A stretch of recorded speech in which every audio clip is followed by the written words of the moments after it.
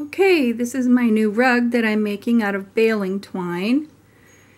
It is 3 feet by 4 feet. Now last spring I made a big one that was 3 feet by 4 feet, and that's outside of our front door, and it's holding up really well. It's had snow and ice on it. So I read online it takes 50 years for this to break down in the landfill, this poly twine. It's just baling twine that you use to bale hay or straw or whatever. But I wanted to show you how to add a string and hide the knot. So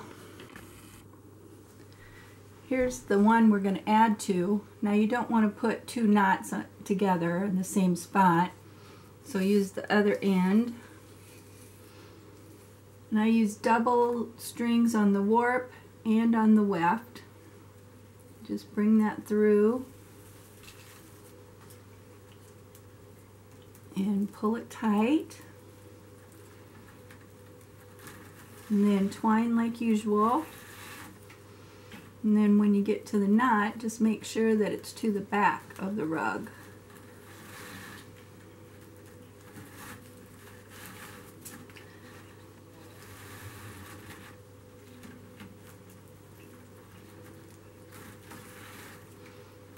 Like that.